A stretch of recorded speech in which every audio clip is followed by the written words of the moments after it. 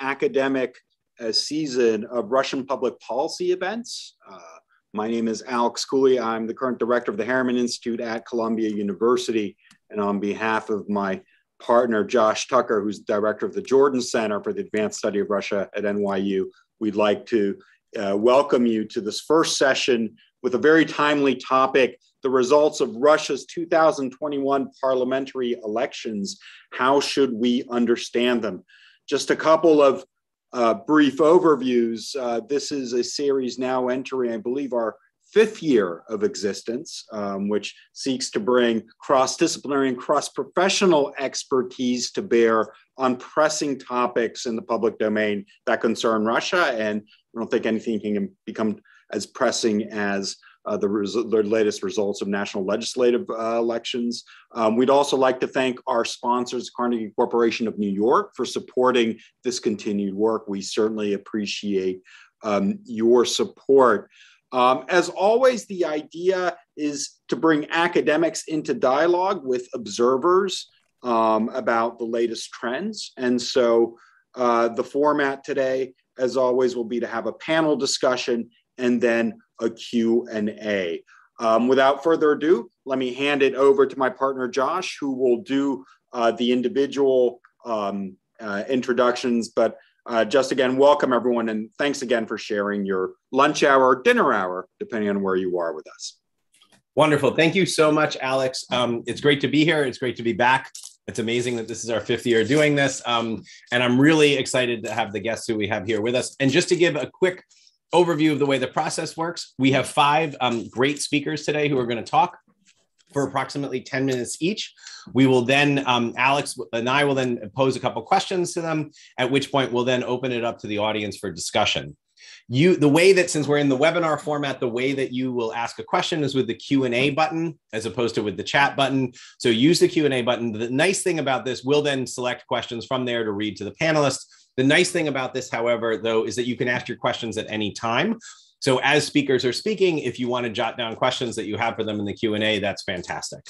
And as Alex said, we have a great combination here today, as we always try to do, of bringing policymakers, and in this case, academics and journalists together today.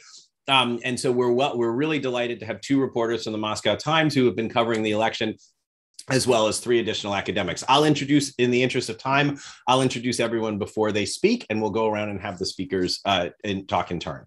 So our first speaker today is Jake Cordell, who's a reporter covering the Russian economy and business world for the Moscow Times. Originally from the UK, Jake previously worked in London as an economics correspondent and in Prague for an organization supporting independent media and civil society across the former Soviet Union. Jake? Hello there. Yes, thank you very much for the introduction, and thank you for the invitation to speak this evening, this afternoon, this morning, wherever you are.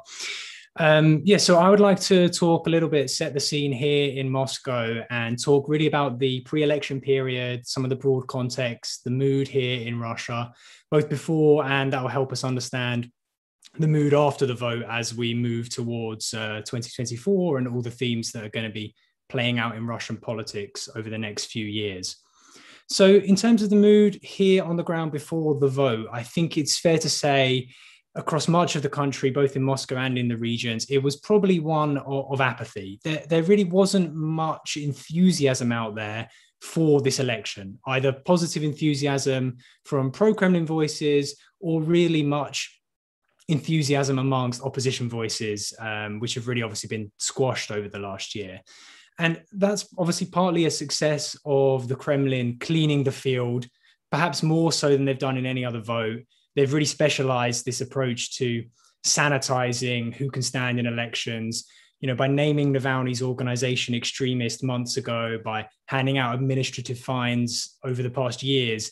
They blocked candidates from running, and they've really avoided the kind of situation they saw a few years ago in Moscow, when they had to claim that tens of thousands of signatures were fake, and it spun the capital into protest. So the Kremlin have really honed this approach of killing off that kind of enthusiasm before the vote.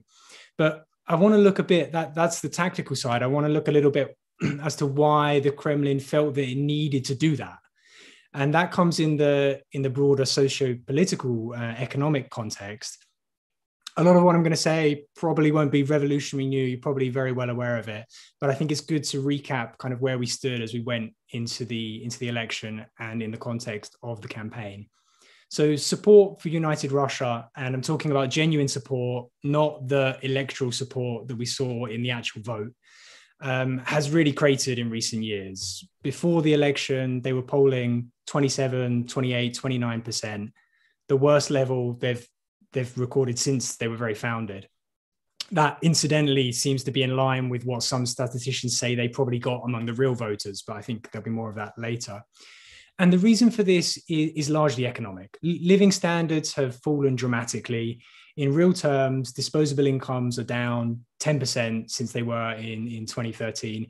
And Russians really feel like they're not living in the Russia they were promised in 2000, 2004, even 2014 after Crimea. And this year, as we turned into the campaign, this really came back into focus. The Russian economy got through the coronavirus pandemic better than most in the world, but inflation came back, and inflation has really hit the Russian economy quite hard. There are lots of scary statistics out there about how inflation is hitting living standards. 3/4 of all Russians say they can't buy basic necessities. Levada poll has consumer confidence at its lowest level in years, and typically showing that poorest Russians are the least optimistic, much more so than they were before the pandemic. For me here in Russia, I think it really hit home, this idea of inflation, when you're looking at these statistics, is when I went to Saransk, which is a small city 6 or 7 hours outside of Moscow, for a reporting trip. And I was talking to entrepreneurs. How are you feeling ahead of the election? You know, entrepreneurs and small business owners, they should typically be a source of opposition to the regime, because they're the ones who see corruption. They see Russia's oppressive bureaucracy on really a daily basis almost. So I was talking to some of them. I talked to one guy who owns some bakeries in the city. And he was really saying that we were talking about the business climate. He did fine during the pandemic. He even opened some new chains during the pandemic. But what he was really worried about was inflation. And he said that his prices were going up like 10% for the stuff, you know, flour and stuff for his bakery. And he didn't know whether he could pass any of these costs on to his customers. And I had a look around, look at the prices, and you know, he's selling a loaf of bread for like 50 rubles. So what's that? 70 cents, something. He's selling little cakes for like 30 rubles. So this is not like a luxury, you know, French style bakery. This is really like your everyday bakery. And he didn't know whether, if he raised the price of his bread from 50 cents to 52 cents, whether his customers would run away. And I think this was a really stark example of the kind of red line, quite literally Russia, that lots of people feel like they're living in. And I think this is the economic factors which underline the lack of support for United Russia. And I think I want to mention one thing that is worth mentioning, which I don't think, or I didn't hear on the campaign trail, is a factor in United Russia's falling support. And that is the handling of the coronavirus pandemic from a health side of view. And I think it's important to highlight that here in Russia, you look at the statistics. If you're outside Russia and you see, you know, 600,000 excess deaths, at the moment, Russia sees more fatalities than anywhere else in the world. But really here on the ground, there isn't a great sense of anger or disappointment at the way the government has handled the health aspects of the coronavirus pandemic. And there are lots of reasons for that, and maybe we can get into them in the Q&A, but I just wanted to mention that that's why I feel like the economic factors are a much more driving force of United Russia's lack of support. So given this background, there is clearly a desire for some kind of change in Russia. You know, 2/3 of Russians say they would rather live in a country with higher living standards than live in a country where it's feared and dominated all over the world. And that's the highest level that's been in about 20 years. So this desire for change does exist, but I think what we've seen in this campaign is it's not really translating into any sense of political or electoral enthusiasm, at least. This is the pre-vote apathy I'm talking about on both sides. Now, yes, there was an upswing in support for the Communist Party and some other parties, and I think Felix is going to talk about this later. But I think the reasons people say when you ask them why they're not enthusiastic, even as opponents of the regime, is they understand the system that Russia has. They say my vote won't make a difference. The results, we know the results. There's no candidates I like. And this feeling of inevitable result creates this cycle whereby there's apathy among opposition, maybe not hardcore opposition, but the floating opposition who are disappointed because they know it won't make a difference. So what's the point in taking part? What's the point in getting enthusiastic? And then that creates a situation where the result they knew was going to happen happens anyway. And the Kremlin was able to really capitalize on this. So the Kremlin, as it always, has run this kind of dual campaign. It sees elections as some kind of necessary evil. It doesn't want to have some kind of 99% support on 99% turnout. It does still believe it drives some legitimacy from electoral politics. But what they did was they didn't want to increase turnout across the board in this election, of course, because of discontent was so high. So ahead of the election, we saw these targeted measures trying to boost support amongst their key supporters and key followers. And of course, this manifested itself in the huge cash handouts we saw go to pensioners. Pensioners got an extra month of their pension, basically about 3 weeks before the election. And so did military service personnel. This cost the Russian government something like $7 billion. And it's probably going to lead to more inflation, which is the problem they're trying to focus on. But at the same time, here in Moscow, there was definitely a feeling that this was a very muted election campaign, that the Kremlin was playing into this apathy, which in part they created.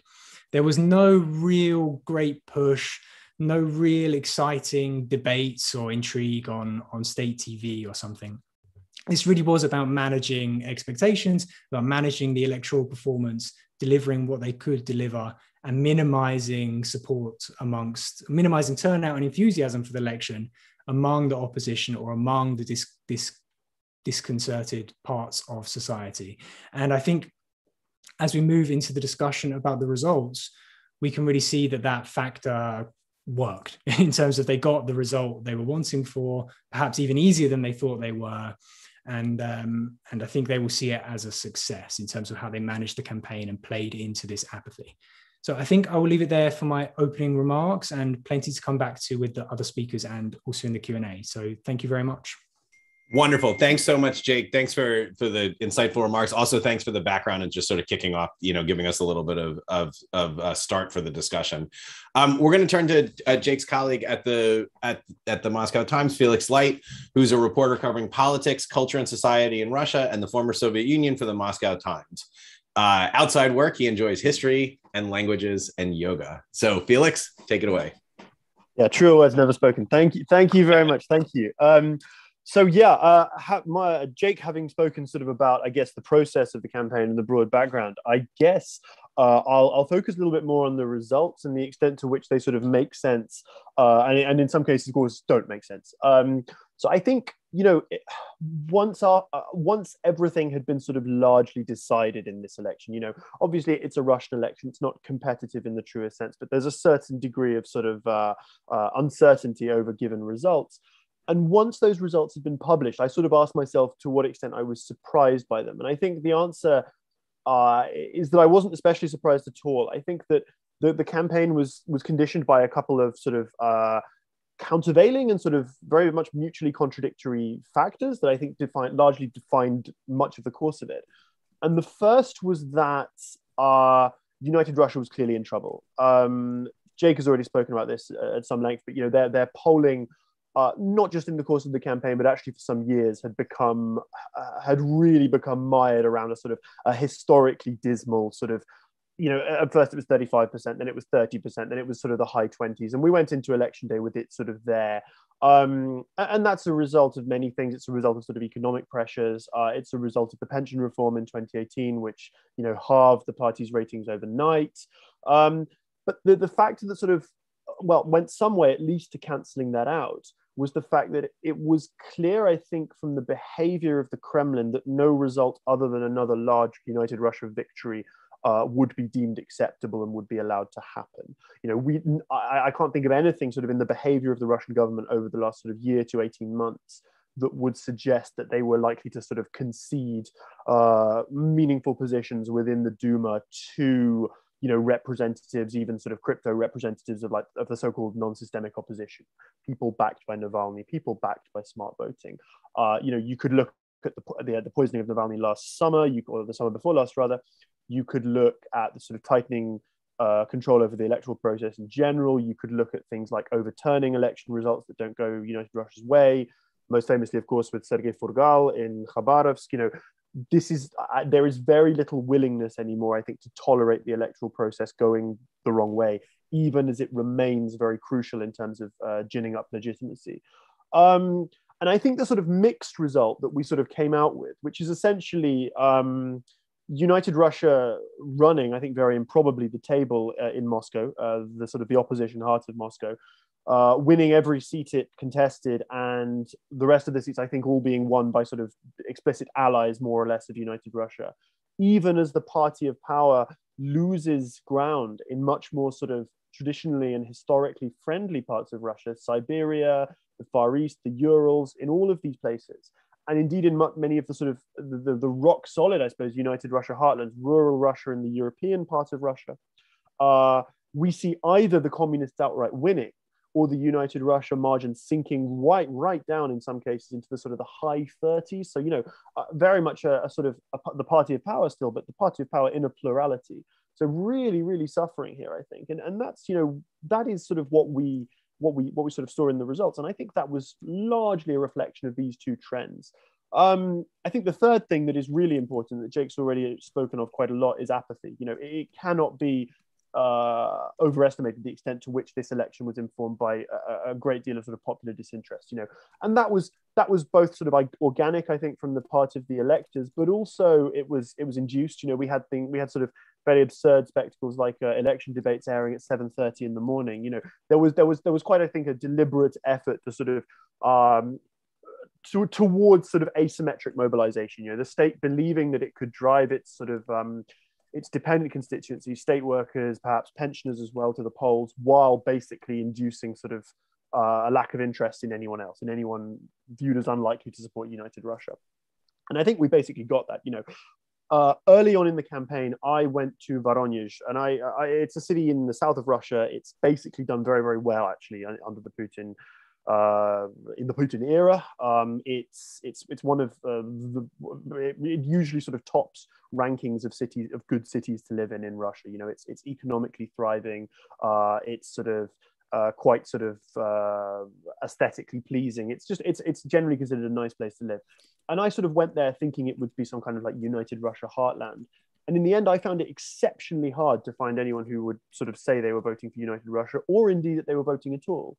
And that was really borne out in the eventual turnout results. So the official turnout results for Voronezh city is that about 30% of people cast ballots, which is, you know, extraordinary given the extent to which we know that state sector workers are, you know, compelled to one extent or other into sort of voting, and sort of, you know, there's all kinds of ways that the turnout is sort of artificially increased, but you know, in a fairly sort of pro-government heartland, it was really down to that core constituency of 30%, which is sort of what we see in the polls. It's also the number of Russians we see saying that they trust Putin in polls. So it's, you know, it's right down to the sort of the core vote share, though.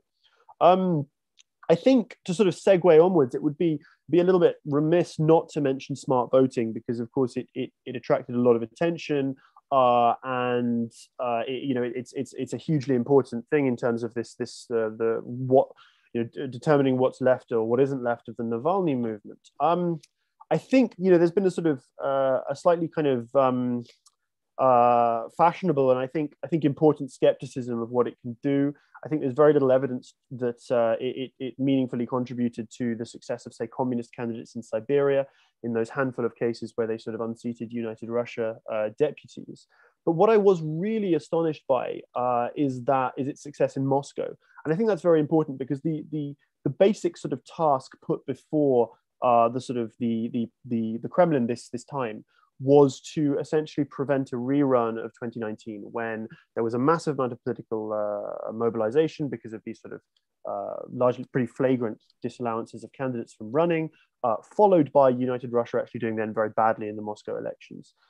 This time that was avoided, of course, by this sort of the sort of 11th hour edition of enormous amounts of unauditable and unverifiable online votes.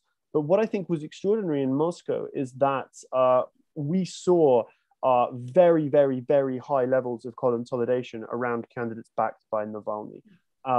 So Jake and I wrote a story about a couple of opposition candidates or candidacies in Moscow districts where there was there was a very, very strong chance that the opposition vote would be very, very split, and United Russia would be able to come through the middle and win. In the end, it really, really didn't come out like that, because even though United Russia, of course, did win, the opposition candidacies chosen by Navalny, chosen by smart voting, demonstrated extraordinary capacity to basically attract almost every available opposition-leaning vote in the constituency.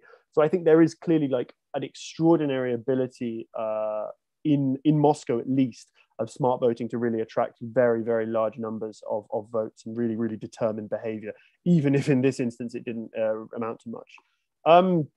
I am conscious of time going on, so I'll cut to my sort of electoral chase, and I wanted to sort of discuss a couple of things that I think, the concrete results of this election, which I think was the success of two concrete parties.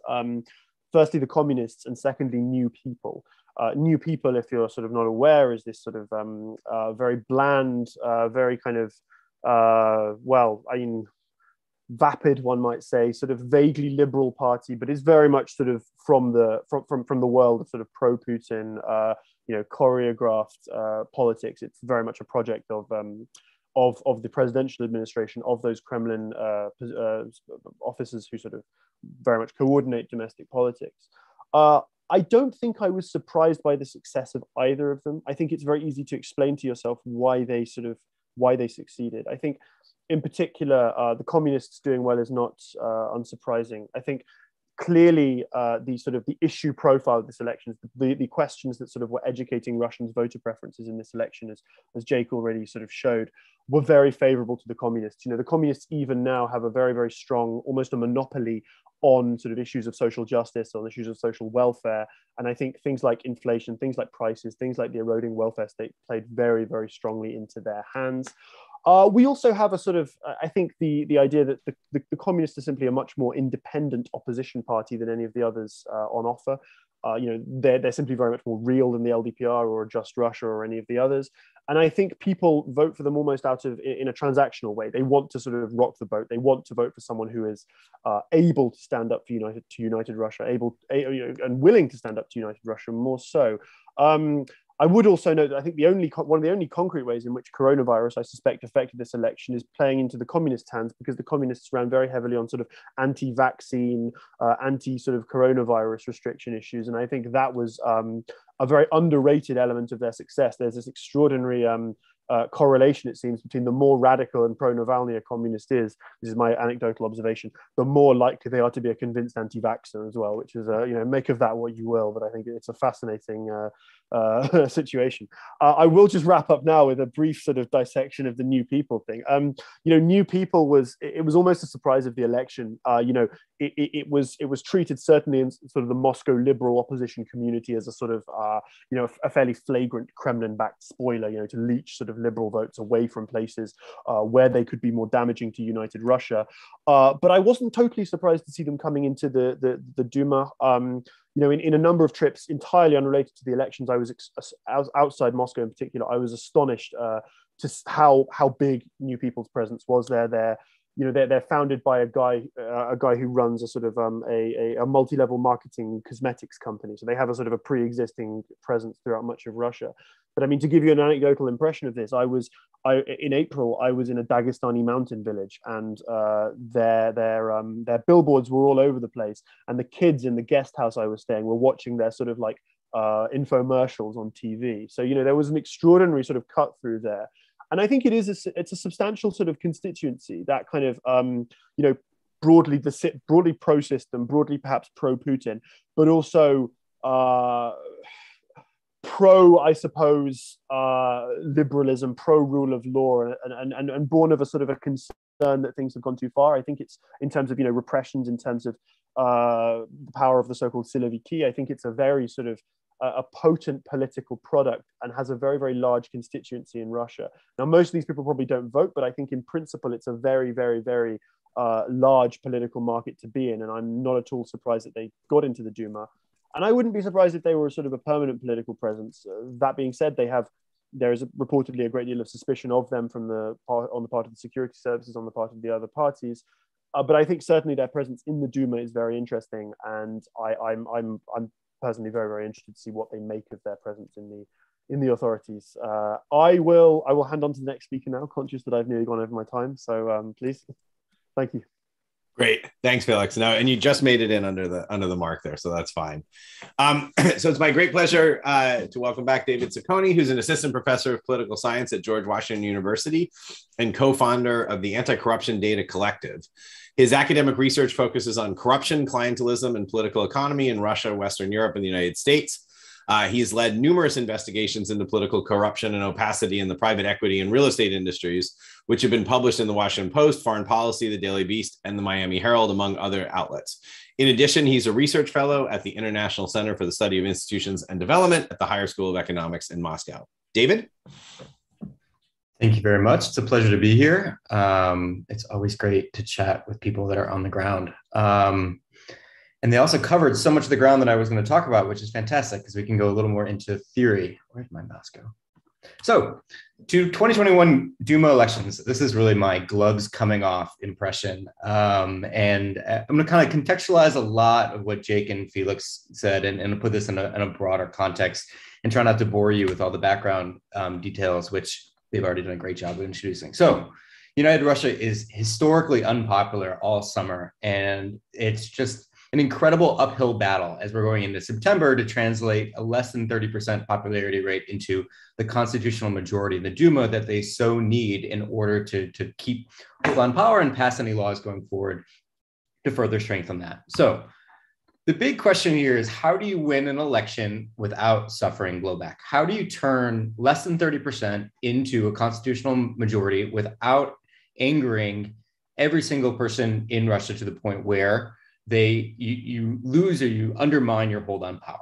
And the real challenge, and I think this goes underappreciated, and I have some work that came out this year with John Reuter about this, is that Russians generally want free and fair elections. This is not a country that tolerates necessarily blatant electoral fraud, and that many people believe. Now, it's hard to kind of pinpoint this, but there are a lot of people in Russia that believe that elections, even the ones that happened last week, are free and fair. Because of information control, because of propaganda, because of just perceptions of the regime, they don't have the same access to the information that perhaps the opposition does, or perhaps the Western community does, about how much fraud is actually going on.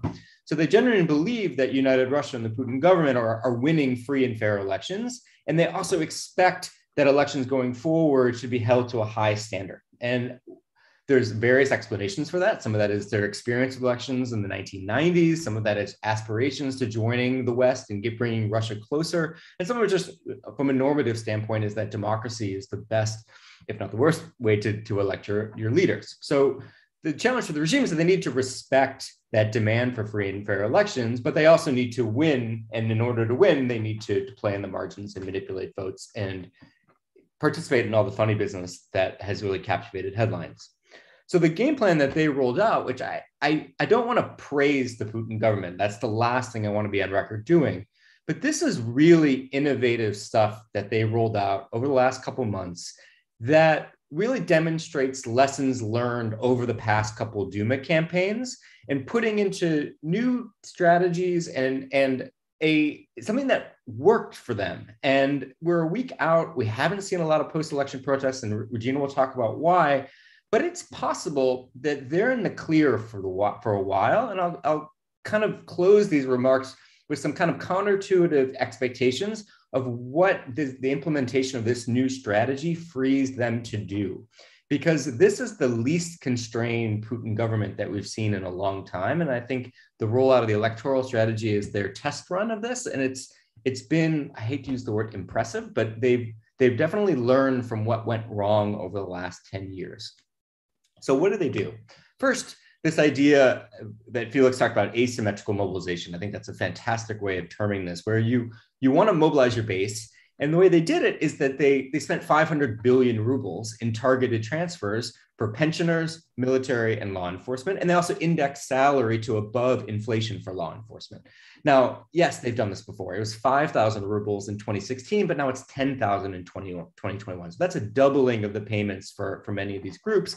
But then they supplemented in Moscow with these lotteries and prizes. I don't know if you saw that Peskov and Venediktov won the lottery for 10,000 rubles, I think they got for registering to vote online. And of course, they gave it away to charity. But the idea that the head of the the electronic voting won the random lottery for a prize is as farcical as you can imagine. But that's new. It's got fancy marketing. And the idea of receiving an apartment or a car for registering to vote is, again, demonstrative that there's new ideas that are coming in, even if they're only effective on the margin. But with the carrot, you get the sticks. And that's this voter intimidation that, with Tim Fry and John Reuter, we've been studying for over a decade now. I don't think we expected necessarily the intimidation to go down, but it was just a full frontal use of so many different vulnerable populations. And I should say, in Russia, vote buying historically has not been that common. There's been bread or sugar or potatoes given out and kind of one-off things, but this kind of like mass payments hasn't really been characteristic of past Russian elections, partly because the electorate was wealthier. And now these payments might actually work to convince them to vote. But the intimidation has really scaled up. And I think what's interesting about it, as you can see from this screenshot, is that it's acquiring more technologically savvy aspects to it, such as WhatsApp groups where you need to demonstrate that you voted, and more pictures of ballots being distributed, and then evidence of electronic voting being transmitted to your employer to make sure that they can confirm that you followed their rules, you followed their orders to vote accordingly. This is my favorite one. This is an email sent out the week before the election from the design firm. So this is architects. These aren't factory line workers. These are architects designing some of Moscow's coolest metro stations, getting an email from their boss that's really telling us how many people are voting in your department, how many are voting distantly, how many are voting with absentee ballots, and then tell us everything about this. So these are more kind of creative class type workers that have pulled off some really creative feats that are getting directives from their bosses. And again, this is a publicly traded company with strong ties to the regime. So this idea of workplace mobilization, again, I didn't expect it to go away, but I wouldn't necessarily have expected to be such a important part of the campaign strategy this time around. So if you mobilize your base, then you also want to demobilize your opposition. And we can talk about this ad nauseum, but really it's about removing choice. The regime, and I've got an experiment that I will get results on Thursday, is I think the regime is more popular when there isn't an alternative. Obviously, right? If there's no other choice, the regime looks better. You take the alternative off the ballot, then even if you're unhappy with the status quo, there's some bias towards incumbency that they can take advantage of. So over 9 million people in Russia cannot run for office. They've been disqualified for various reasons. Candidates have been filtered. There are spoiler candidates, as we saw really with St. Petersburg and manufactured parties. You're removing and you're shaping choice so that the regime looks better compared to a set of worse alternatives.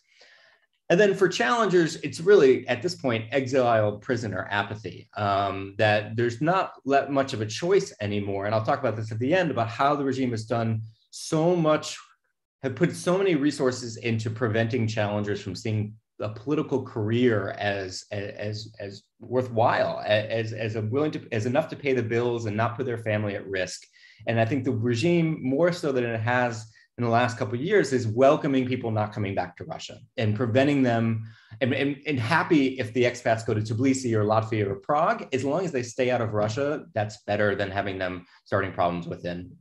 And then this, Google, Apple, knowing exactly the vulnerabilities of the tech firms and knowing that they're always going to, not always, but mostly going to put money in markets over democratic principles, and that the regime could exploit that to their advantage by threatening their workers, and they would cave over the smart voting app. So that's a savvy recognition of how Silicon Valley works and how important the Russian internet marketplace is, to know that just the right pressure point on these firms would have them cave at the critical moment to take down the apps and take down the Google Docs in advance of the election. So this demonstrates an understanding of broader issues beyond just what's it going to take to win a vote.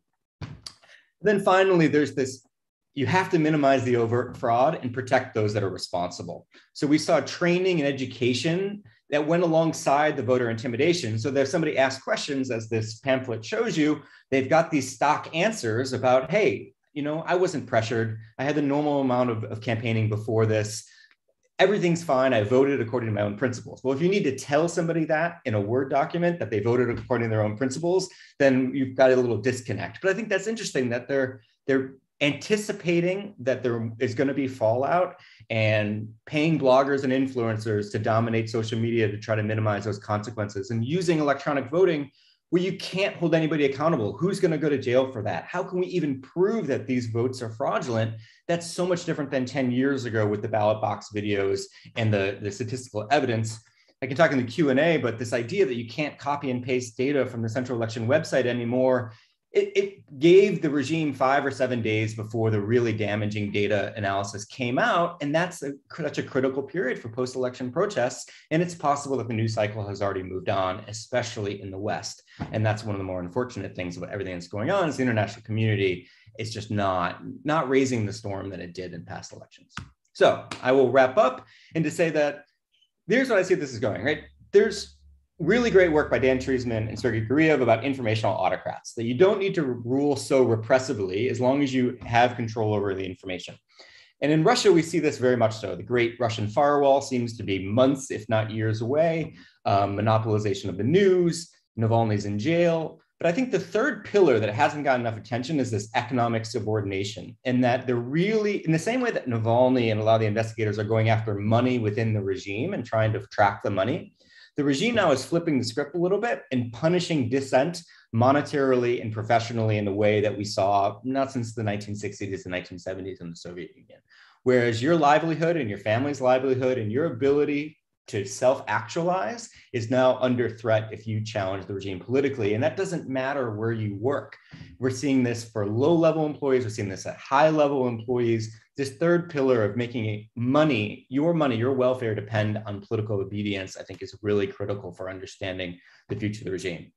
I will end with this speculation, and I'm sure there's gonna be pushback, but you gotta use these fora to put out new ideas. And that is, you know, under competitive authoritarianism in Russia, we didn't see a lot of big, bold moves. There was a lot of political paralysis. They tried to reform pensions, but they scaled it back after there was pushback. There haven't been a lot of the massive projects or developments or experiments that you might expect from the regime. And I think part of that is because when they have tried to roll things out, the population has been able to push back and say, we don't like that. It's possible that with this hardened autocracy, that they might try bolder political moves because the strategy of containing dissent is more effective and more powerful than it has been. And it's possible that the regime could experiment and do things that it feels emboldened to do because the dissent and the dissidents and the challengers and the independent journalists have been sidelined so effectively to kind of break through some of the political stagnation that we've seen in recent past. So just an idea to throw that out there for discussion about the regime has bought itself a lot of time and breathing room by the constitutional changes in this election. And it doesn't have to face the voters for a while. And if it does, it's got a tried and true strategy in order to win them over. However you define that gives it a little bit more space to take some risks. Thank you so much, David. Just a quick clarification. David, you said at the end that they would try bolder political moves. Did you mean economic policy or did you mean political policies? I think it's possible. I think it both economic and policy. So maybe something in Siberia, there's been talk about like new cities and like these massive authoritarian modernization projects that you see in the Gulf and you see in China, for example, where it's not worried about the political fallout and they do really huge infrastructure projects. So they try to experiment in ways that might not be politically feasible if there's a lot of democratic opposition. We're getting closer to that. So we might start to see those other elements of development strategy come to the fore. Great. Thank you so much. Our next speaker will be Gulnaz Sharafudinova, Nanova, sorry, I mangled that again, who is a professor of political science at the Russia Institute at King's College London. Gulnaz pursues research on issues of post-communist political economy, authoritarianism, and social psychology, with a specific focus on Russia. She's the author of The Red Mirror, Putin's Leadership and Russia's Insecure Identity, 2020, and Political Consequences of Crony Capitalism Inside Russia, 2010. She's currently working on a new book, The Afterlife of the Soviet Man, Rethinking Homo Sovieticus. I just want to remind everybody before Gulnaz starts that you should feel free to use the Q&A to write down questions as our panelists are speaking, if you like, so that they're ready to go when we get to the question part of the program. So Gulnaz, take it away. Thank you so much. Thank you, Josh. David, thank you for a very systematic presentation there. I think it really laid out in a really nice puzzle, and I have a lot of anecdotal things to support some of your points with, but maybe we'll come to them in the Q&A period. In my bit of presentation, I wanted to focus briefly on two things. One is the territorial pattern of voting of electoral results in Russia, whether they have changed, and just taking into account diverse practices and diverse outcomes that we have observed over the past many years of voting in Russia. And I wanted to go a little bit, coming later in the presentation and with all the context laid out, I wanted to bring a bit more attention into the debates around the electronic voting results in Moscow and what type of fraud might have occurred there, and trying to put it also with some predictions or expectations for the future of Russian voting system and electoral processes.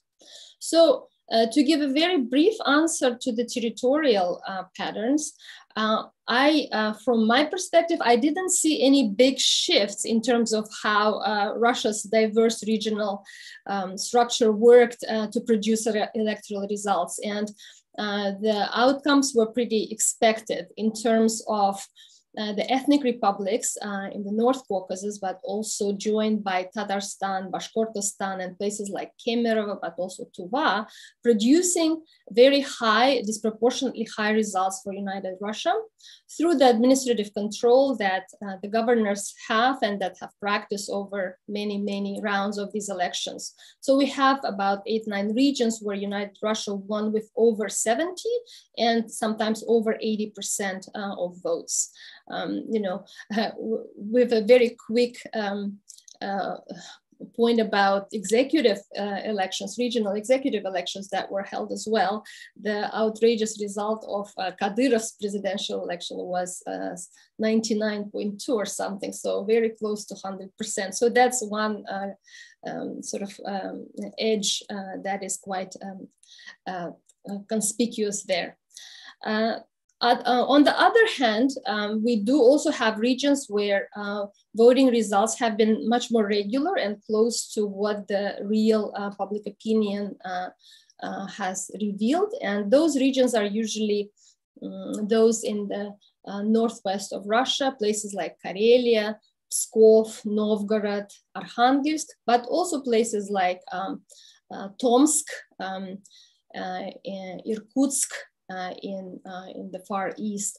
And I think it was already noted by one of the observers that as the results came in during the day of elections and on the 19th specifically, we saw results coming from the Far East being quite shocking to the United Russia, because region after region, from Primorye, Kamchatka, Khabarovsk, communists were winning over the United Russia. And that's, again, something regularly happens, but still every time when we're looking over the process occurring in real time, it does raise questions and concerns, I'm sure, from the administrative perspective from the Kremlin. But and on the federal party lists in Sakha, in Khabarovsk, communists have won, although in the single member districts, majority United Russia candidates have won. So that's about the patterns and what we see in terms of the very diverse results and where where most fraudulent, irregular results occur. This is not to say that, as David pointed out, the types of fraud and the types of practices that occur in different regions differ, and they range from ballot stuffing, to pre-electoral tricks of removing candidates and controlling who runs, making arrangements for who will win, making inter-party arrangements, which is very regular as well. Let me move now to the Moscow electronic voting fraud investigation. And the big questions, they emerged already at the time when the data was not revealed quickly. I think Venediktov, the head of the observation task force, they reported it around 2 a.m. or so. So it took many hours of hidden data from the electronic voting. And at this point, the official the authorities are claiming that they gone through 4 times of recount. And, a group of programists and technically advanced scientists are, who have downloaded the data from electronic voting systems, are trying to unpack the patterns in the data to understand potentially if fraud happened and why it might have been. The official explanation for the overturning of all those districts that were being won by smart voting candidates by the party of power candidates was that the loyalists were pressured into the electronic voting to a much greater extent, while the opposition really asked its supporters to vote offline, to come and vote with paper ballots. So there might have been a selection bias, and that's the official explanation for why these results shifted in such a blatant manner. Many of you saw those 2 maps with Moscow districts that turned from mostly green to mostly blue, with the blue representing the vote for the United Russia candidates, and with the green being the candidates from the smart voting lists.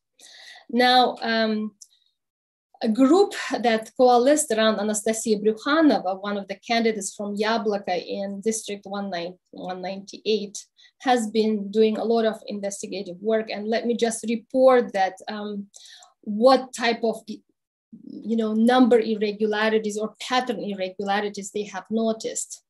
So,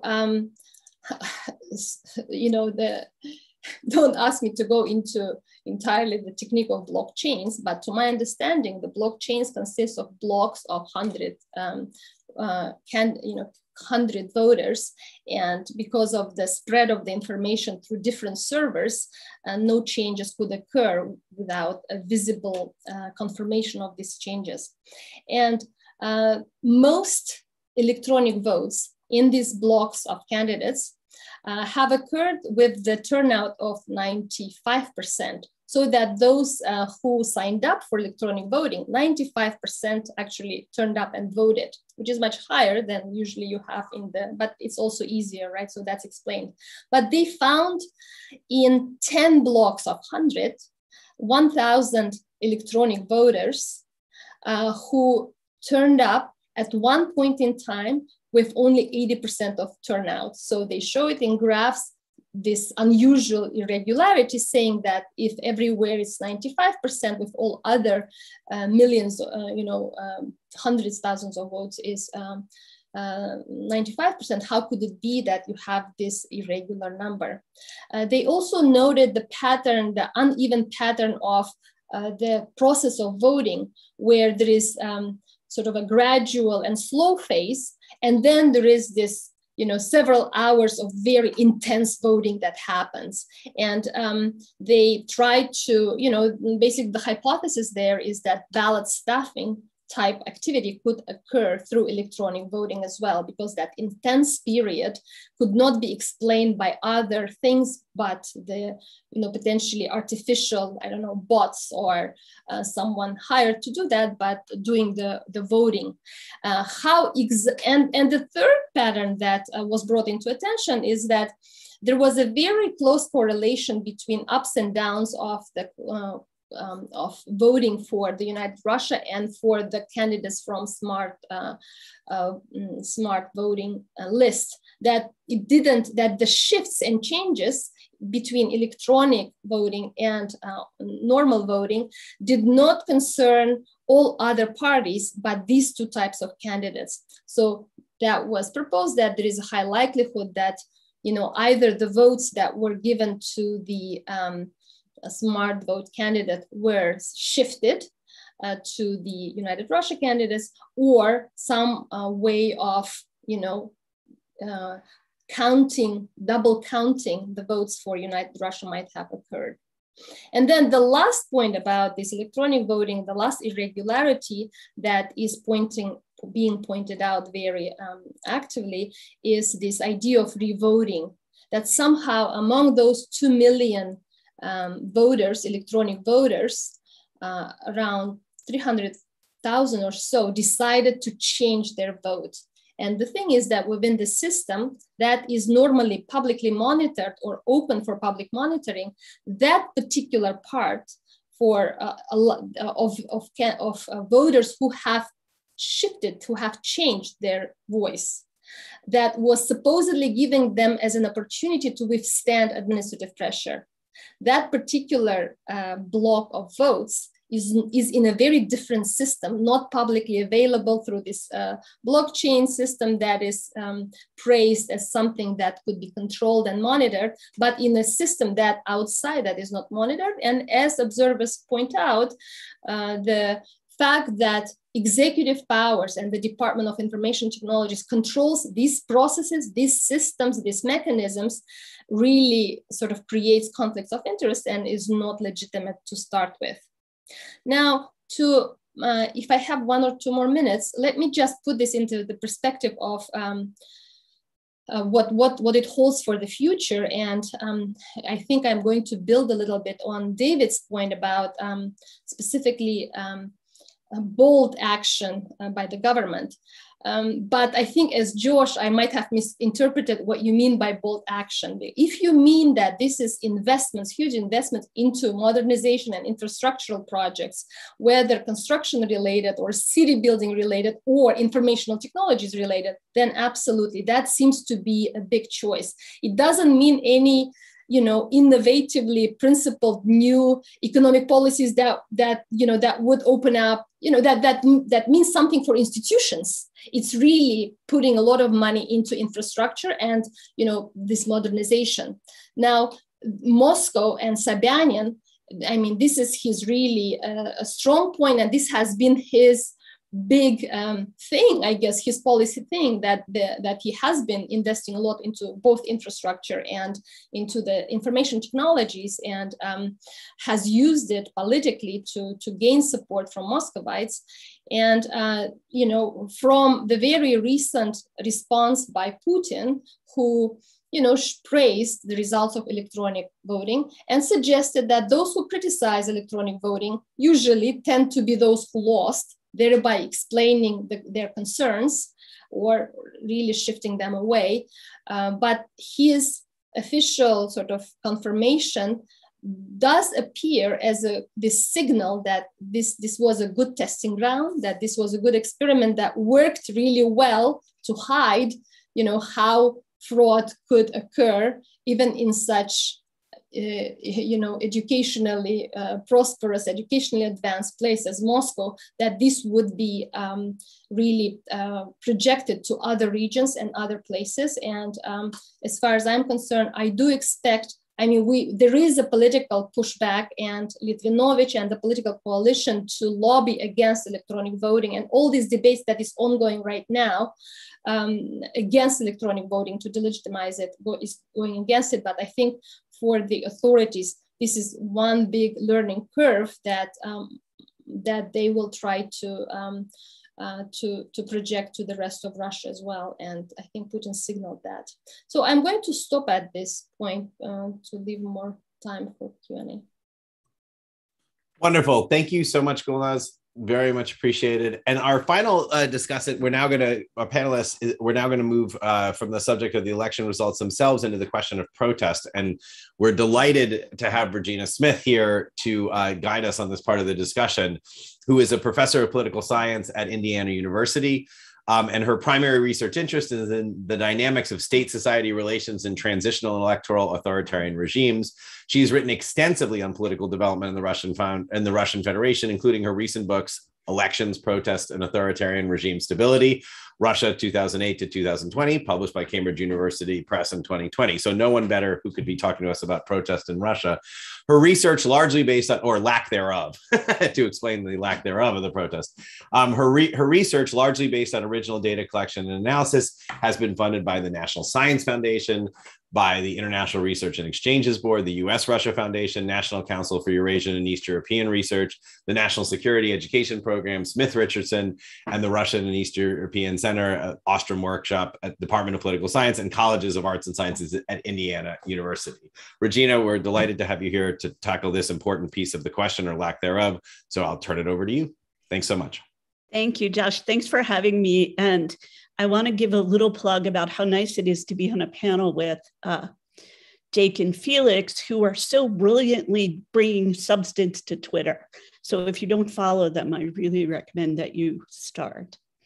I want to start by echoing Felix, that the outcome of this election, both regime strategy and societal response, were decided well before the campaign period started. So that it's unlikely that either the level of fraud, the nature of fraud surprised many Russians who become used to the regime announcing an outcome and then manufacturing that outcome. And so the election provided little new information for voters, no disruption of their everyday lives. And nonetheless, I would argue that it did introduce some uncertainty into the political system going forward, which makes change harder to predict. And this is not to counter David or Gulnaz. Certainly the control over elections is firm, but it's almost like squeezing a water balloon that's bulging at a different place.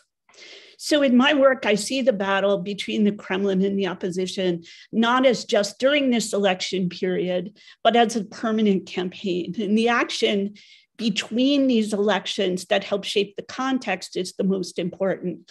And Jake talked a little bit about this, the importance of Moscow in 2019 and what each side learned from that.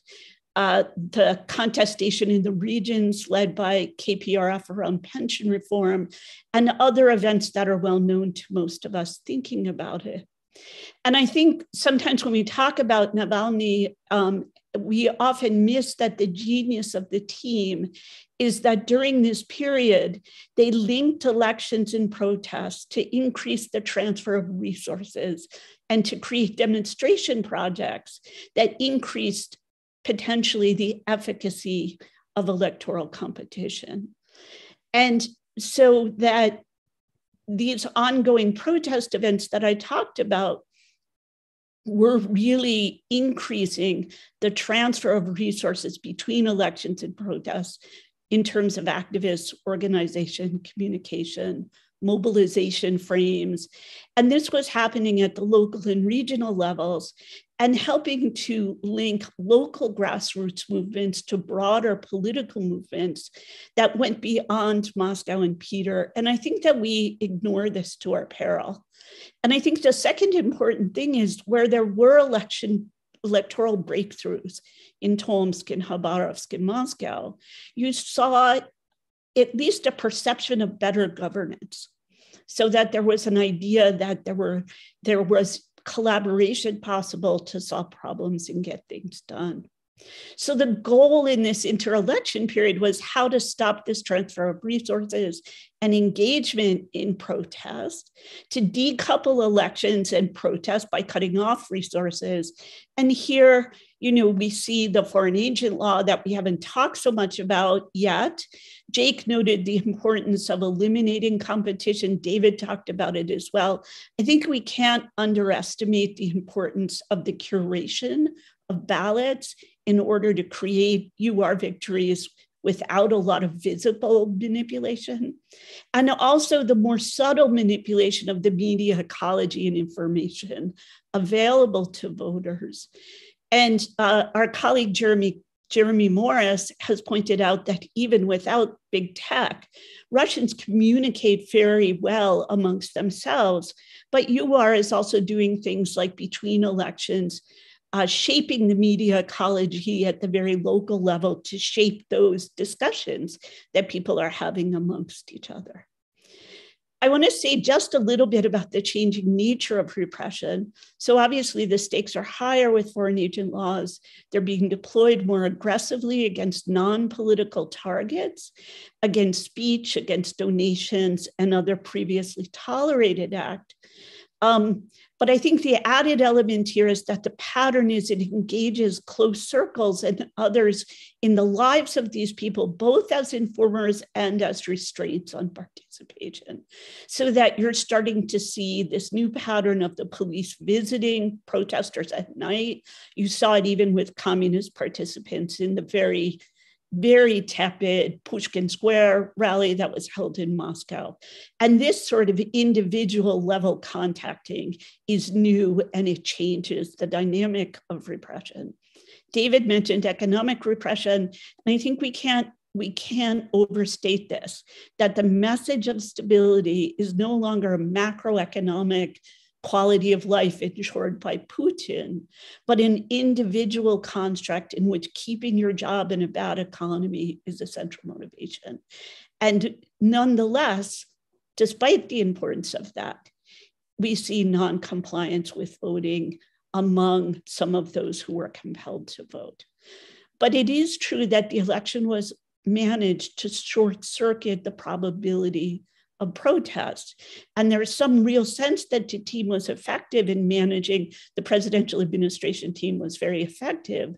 Data that Golis presented on discussion and interest in elections in the regions suggests that the interest in elections peaked at the point of candidate entry, that is 6 weeks before the vote, and then fell rapidly and didn't recover in the very tepid campaign. It's also important to recognize that the data show, and my work on previous protest events shows, that not every citizen who observes fraud blames the regime. So it's true that Putin supporters may not recognize fraud, but even those who recognize fraud may attribute that to lower level bureaucrats or individual bad apples. And certainly the circus of fraud that we saw on election day, the invisible ink, the voting flag, women trying to build urns around votes that keep spilling out, suggest a very incoherent local response that could bolster that idea that fraud is a regional problem, not a national mandate. So I want to just turn a little shortly to the dynamics of mobilization and why this election didn't encompass the dynamics we usually see that bring out big crowds. The first idea is that in 2011, 2012, my study and other people show that the largest majority of protesters were mobilized by the protests themselves, and that a vanguard of the leadership, the online activists, and young people who went to the streets out in front and demonstrated the value of participation was extraordinarily important for shaping 2011-12. And in 2021, the vanguard is in jail, in exile, or under threat. And we've talked about that. The likely vanguard from the 2021 Navalny protests are also under threat and subject to pressure to not participate from parents, grandparents, school, and university officials and other political actors. And this doesn't entirely explain why, with lots of fraud, we don't see protest in Moscow. But certainly a lot of the most aggrieved candidates who suffered under this manipulation of electronic voting are not forging a protest vanguard. They're taking actions like Gulnaz just talked about. Moreover, many studies of post-election protests show that the vanguard is shaped by engagement in the electoral process. And this is why the processes of disengagement, letting go of turnout, decreasing interest, running a tepid campaign, and really marginalizing any sort of exciting opposition was so important. It decreased the number of people who were mobilizable, that first step towards mobilization. The people who might have seen others on the streets and said, my vote was stolen too, and I'm going to go out and join them. So in this sense, the popular disengagement, and I'd be careful about apathy, because I often think that apathy is a more permanent state where disengagement is a response to context, forced the regime to accept turnout decline, which has been an important abrogation of the goal. I could talk a little bit about smart vote, but I want to just make the point that smart vote is really two things.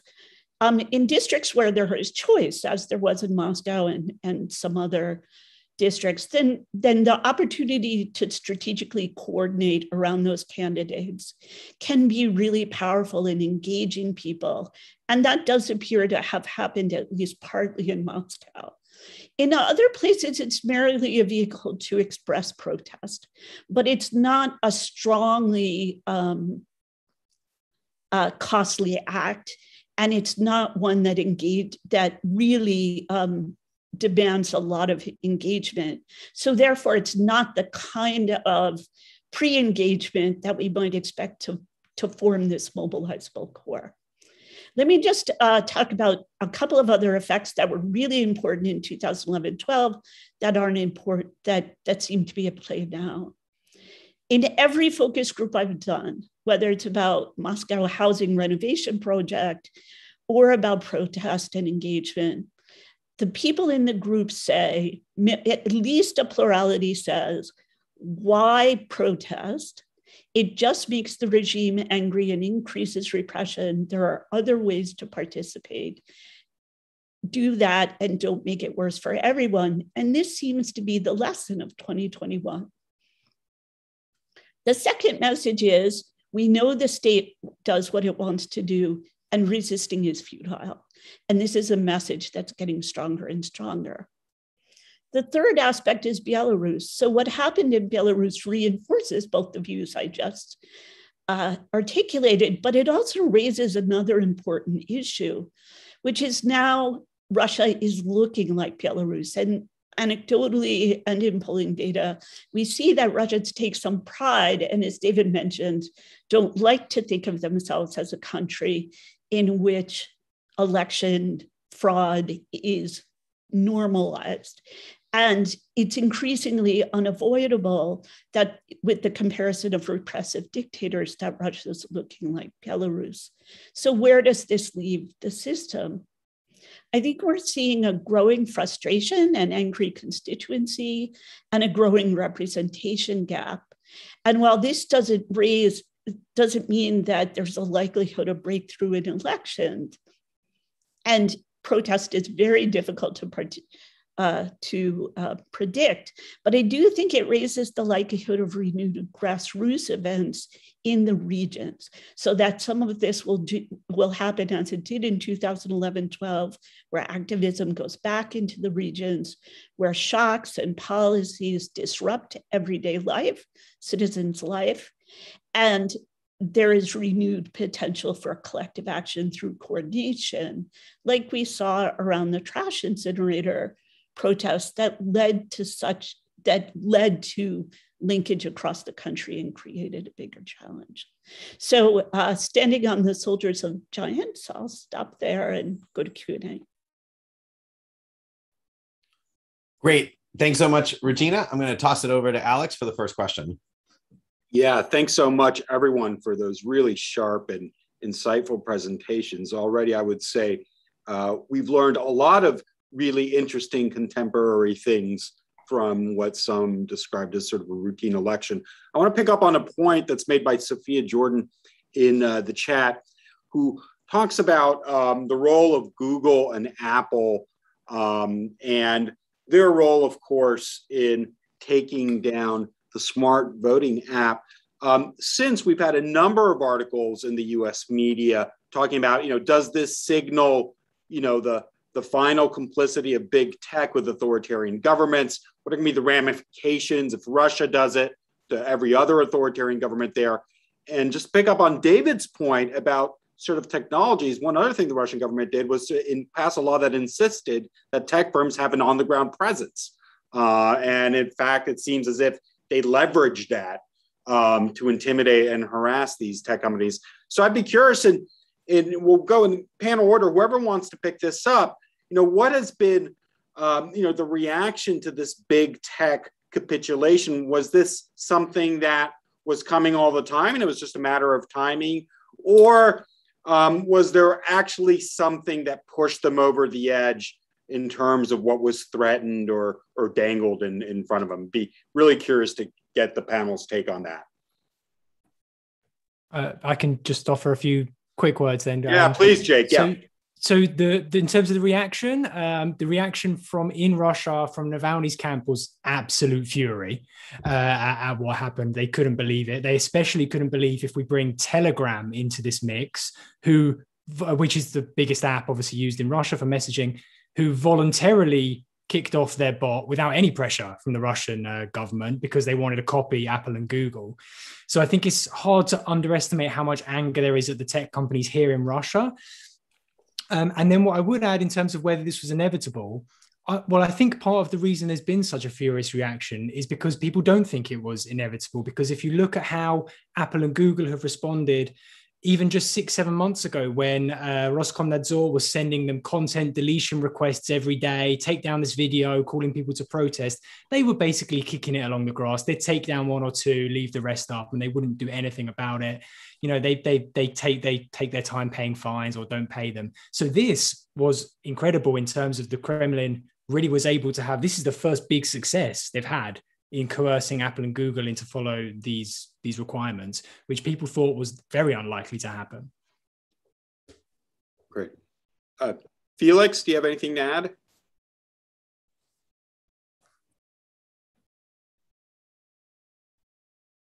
Felix, we can't hear you. Oh, you're on mute. Sorry, guys. Sorry, I do apologize. Sorry. Yeah, so look, I think I would, Jake spoke to sort of the reaction among the Navalny sort of camp. I think that my anecdotal sense was that in terms of sort of general society, I think the reaction to sort of these two kind of, US tech giants, and indeed a sort of a semi-Russian one in terms of Pavel Durov's Telegram, acting on this sort of this spur from the authorities, was quite muted, just in the sense that I think those recommendations, the smart voting recommendations, were always out there. And if you wanted them, you could get them. The removals didn't stop that. They were still there to be found. You could go on Wikipedia. They were there, for instance. They were there, and they were just sort of in the public consciousness, I think. And to be honest, I think as well, people were able to make up their minds, based on other factors than the smart vote, right? The smart vote kind of to some extent piggybacks on who looks like they could win, right? So if you see like a candidacy that's got a lot of physical presence in your given district, then you might rally behind them themselves. So I think it was definitely a huge sort of blow to the Navalny people, but I think it didn't necessarily prevent the smart vote from working, which I think it, in many ways, in some ways, as I said before, I think it did work, especially in Moscow. So, I think there's some room for nuance there, perhaps. Yeah, thanks for that, Felix. David, any further thoughts on big tech? You mentioned it. Yeah,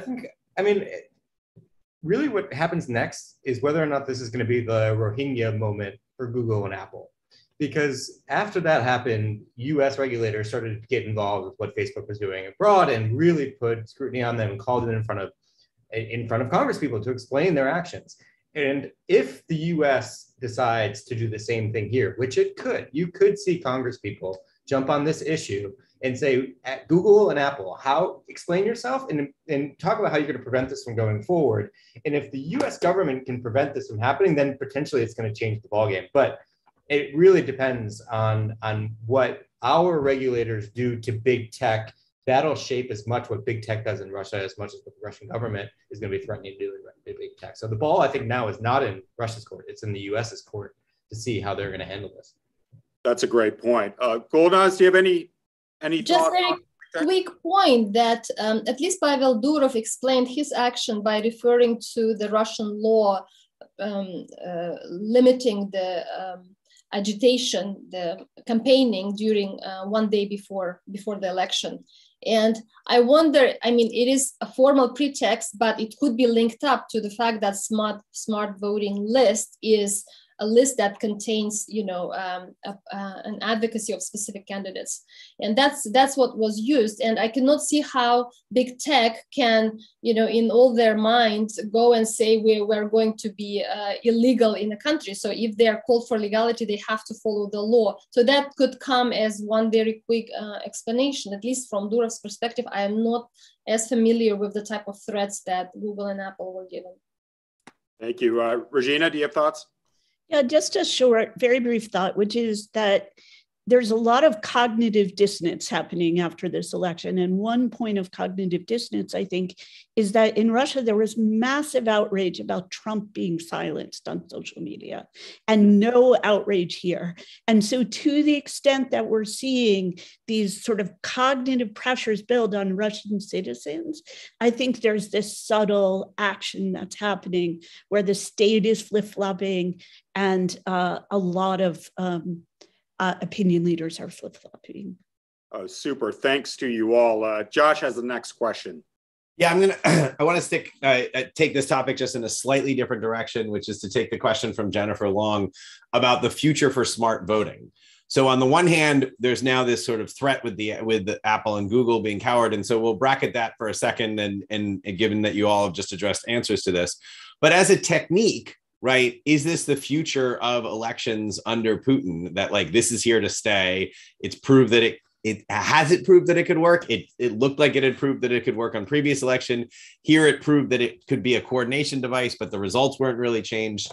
And also just curious whether we think this is something that's going to spread outside of Russia now that we've had a couple of elections and we have a piece of technology to sort of go alongside of it. Is this something that's going to become, we're going to look back on this and as becoming a sort of growing phenomenon internationally? Should I go first again? Same order? Sure. Yeah. Sure. Yeah. So a few things on smart voting. I think one thing as well to highlight is that smart voting in many respects is actually driving divisions among the opposition in Russia. And Felix and I wrote some articles about this, in that in many of the fields in Moscow, the whole play for an opposition candidate was get the smart voting recommendation. Right. That was the victory, you know, you had to overcome.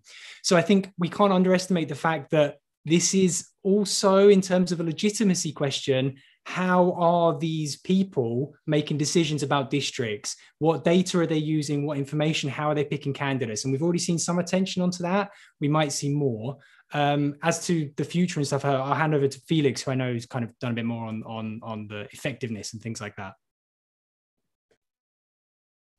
Yeah, so I think what Jake said is incredibly valid, right? Like, you know, the viciousness of the sort of infighting to sort of be the candidate who got smart vote in those kind of 2 weeks before the election was actually quite extraordinary. And as I sort of mentioned before, I think it did work. You know, there was a consistent pattern of, like, you know, in a lot of seats you had two candidates who were contending for the smart vote. They were roughly perhaps even, you know, given the data points, sort of the dodgy polling, the physical presence that we had. And then the smart vote drops, and just one candidate soars upwards in the final count to sort of challenge the United Russia figure, and the other is just absolutely nowhere. You know, we see that in sort of seat after seat in Moscow. And that's part of the reason why I think in Moscow at least, and in Russia in the future, I think there is a future for smart voting, because a mythology has sort of already emerged that smart voting would have won had they not sort of you know, dumped all these unauditable online votes on at the end. I think more broadly, it's difficult to say, but I think there are at least enough results, because I mean, I think something like 15 smart voting backed candidates won. Now, some of them were also backed by the authorities. This is Russia-wide, I mean. So I think that's enough of a sort of a substantive change in the sort of makeup of the Duma that it will give impetus to continue with the project. The question, however, is that, or the question as I see it, is that it's not as though like Leonid Volkov or any of the other guys in the sort of the remnants of the Navalny camp are well liked among the opposition sort of rank and file. You know, the Russian opposition is a sort of a horrendously sort of complex tangle of mutually despising sort of groupuscules. You know, and I don't think the Volkov camp or the people in sort of Vilnius or wherever they are who write the smart voting sort of lists are above that. And I think, you know, their organization has been in the last few months dismantled to such an extent that I wonder when the next sort of electoral challenge comes around, will they be in a position to enjoy this kind of weird legitimacy that they had? Because, you know, another sort of anecdotal impression I had from the election campaign was that candidates who, you know, would say that Navalny is a populist, he's a fascist, he's a nationalist, whatever, would say, but obviously I want smart voting because, you know, it's obviously a huge electoral asset that I want to get. And I wonder how much longer that will endure, especially because I don't think Navalny is going to be free anytime soon. I don't think Leonid Volkov is going to be able to return to Russia anytime soon. So I'd be very, very curious to see how those kind of practical factors play out in the future. David? Real quick, I think I have two things to say. First is that smart voting met its match with electronic voting. And if electronic voting goes nationwide in a couple of years, it's unclear whether or not smart voting is going to be effective. So I think it had its advantage, but now the regime kind of knows how to counter it. Now electronic voting could also be undermined too. The second thing is that smart voting is really funny from a political science perspective because it's a closed primary where just a small group of unaccountable elites decide who they want to support. And that's great when you said the opposition is really uncoordinated and it hates each other. And then you just have these like 10 people writing a list about who everybody should do. But is that an exportable system? Like that, parties exist for that. Parties have open primaries. Parties evaluate and group people and ideologize. Like it's not necessarily a sustainable tool, but it is short-term strategic, tactical. If the regime doesn't see it coming, you can surprise them, but it's not democratic in any sense. That doesn't mean it's not helpful to push for an overall democratic force, but it's not a democratic decision-making. And I think that might limit its attractiveness in other contexts. But I don't know, it's got this funny character to it. In a weird way, it's kind of similar to Trump and the Republican primaries, right? You've got all these candidates who are, you know, contested, want to get Trump's endorsement in the Republican primary. And once you get it, you zoom up ahead of everybody. Right. So in a weird way, so on the one hand, yes, it's not a very it's a closed primary with very few people involved. And in a flip side, that's exactly what we normally call endorsements, right? Like it's an endorsement, which we used to think of as a very democratic thing when you got endorsements from the newspaper and things like that, and they mattered. And people have bemoaned the lack of endorsements. We do have, all right, Alex, I'll pass back to you. We're getting short on time. There are more great questions here. I know I want to hear a little bit about 2024 before we go, but Alex, what do you want to go with the next question? Yeah, let me pick up on Brian Taylor's question. Brian, thanks for joining us. And he is picking up on David and Gulnaz's points on bold policy moves and pointing out Putin has traditionally been very fiscally conservative. Do you think that will change? Where will the money come from for big infrastructure investments? And bear in mind, it's one of the most corrupt sectors anywhere. So I'm just wondering, Gulnaz, do you want to pick up on this, and especially the potential sort of targeting of infrastructure? Yes, so where the money will come from the same place it has been coming from over the last years, right? The tax collection has improved, the prices for oil, and now we see gas is, going up. So even in the absence of, economic growth, there will be coming into the budget, and there will need to be decisions made. And if I understand correctly, the military budget has been a bit decreased, but the infrastructural projects is a good way to capture the public attention with this idea of modernizing life and improving life for citizens. Plus, I agreed, Brian, with your point that these infrastructural projects have been notorious for rent seeking and for rent distribution. So in a way, this might be one mechanism that gives both ways to elites interested in rent distribution and rent seeking, and to the public as a visible proof that authorities are doing something in their interest. And we have seen this work in Moscow. We have seen this work really well in Tatarstan, and certainly it will be attempted to be transferred, and it is now in the process of being projected to other regions as well. Great, thank you, Josh.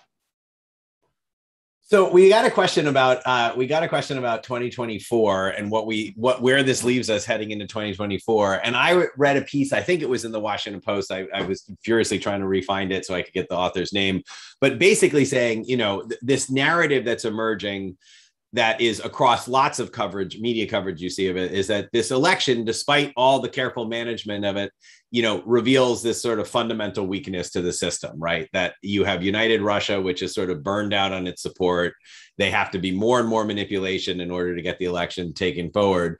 And that what this is doing is it's masking rising discontent in the country, or it's showing it, but it's not I think back to Samuel Huntington, right? If you don't let people affect themselves and show their displeasure at the ballot booth, eventually they come out onto the streets.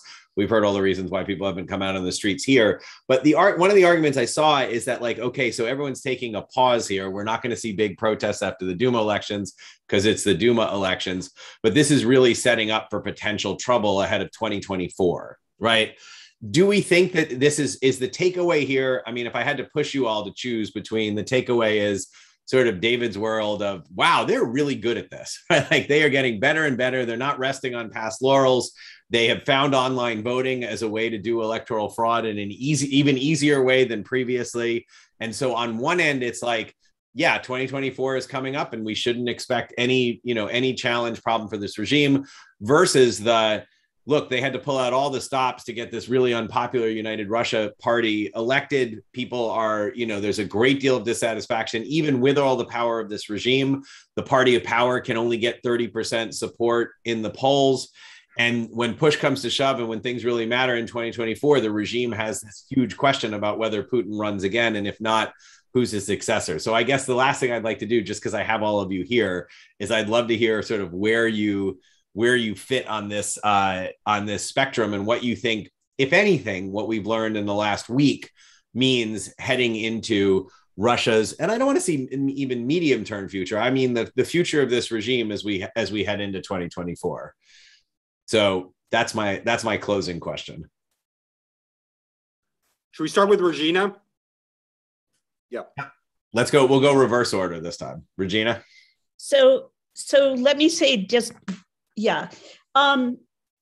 smart voting is very contextual, and it's unlikely to work in a presidential election because the ballot will be very, very tightly controlled.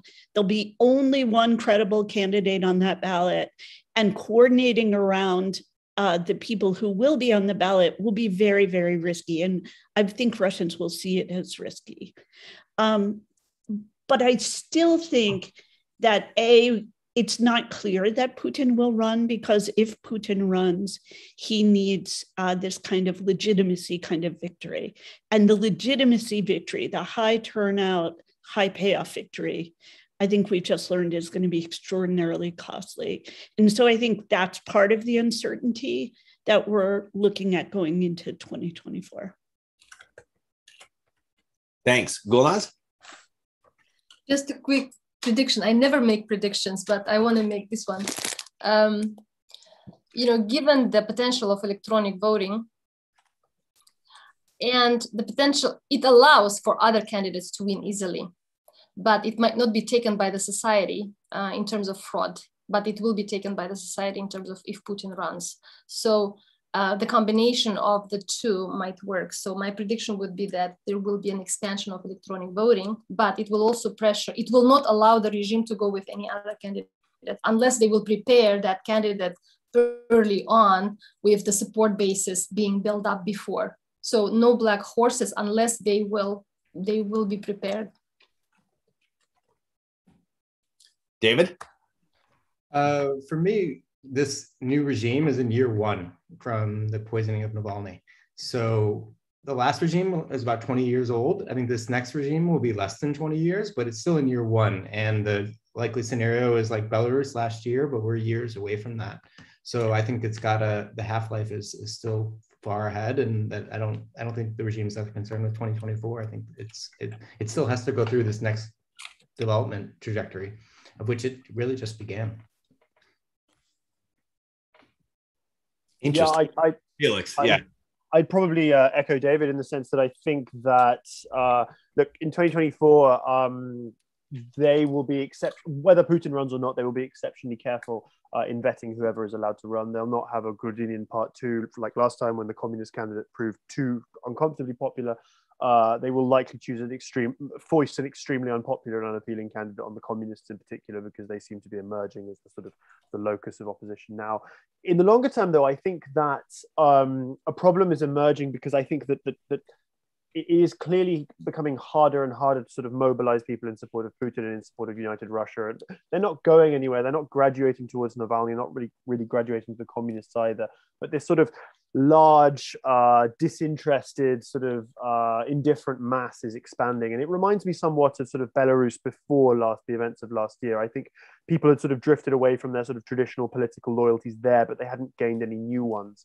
And that seems to be what's happening now. I think probably if something happens in the next 10 years, it will be some kind of entirely unpredictable black swan event that people suddenly mobilize around, much as Svetlana Tikhanovskaya was there. But of course, the Belarus example is that there's absolutely no guarantee that will have any sort of long-term consequence or be successful in itself. So it's Team David, basically, is my loyalty right now. Jake? Yeah, I would join that team as well. I would probably just highlight as well that Putin isn't United Russia. Part of United Russia's function is to take away some of this, this discontent towards the party and the parliament rather than the president himself. And yeah, in terms of smart voting, it's based on what's happened, almost certainly it would recommend the communist candidate. And that means that the Kremlin knows that they're not going to put forward any kind of communist candidate that stands any chance of actually beating Putin or is in any way popular. And so I don't really think they're worried about 2024 at this stage. Great. Well, thank you to you all. We are at time. So thank you, Jake. Thank you, Felix. Thank you, David. Thank you, Gulnaz. Thank you, Regina. Thank you to the audience for joining us and for your great questions. Sorry we didn't quite get a chance to answer them all. Just a reminder, our next RPP will happen next month on October 25th. The topic will be Russia and Afghanistan. And so I hope you will all join us back then. But on behalf of Josh and myself, thanks again to everyone at the Harriman Institute and at NYU behind the scenes who make these events happen. Especially to Carly and Sasha. Have a wonderful rest of day, and we will see you soon. Thank you. Thanks, everybody. Thank you, everyone. Goodbye. Thanks. Thank you. Bye-bye. Thank you. Bye.